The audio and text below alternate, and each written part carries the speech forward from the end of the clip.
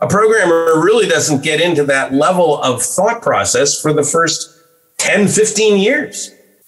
It's an issue, right? Because there's a lot of reinventing the wheel happening all the time. Oh, sure. If it's a good idea, the good idea tends to spread unless there's somebody at the management level working hard to make it not spread.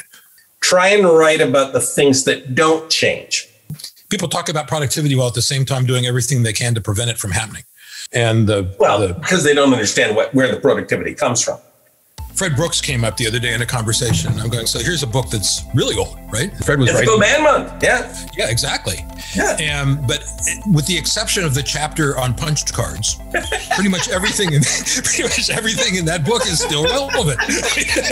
Yeah. People not thinking enough of it. Well, there is that, right? But that seems like an odd. Well, I think you do want the old coots around, but you know, here's one that's 25 years now. Why doesn't anybody read this book? So I wrote this one not too long ago. What are the ethics of being a programmer?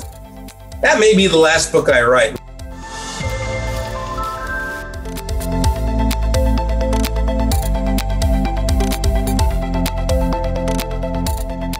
Subscribe to the GOTO YouTube channel now and join the experts in person or online at any upcoming GOTO conference using the promo code Book Club.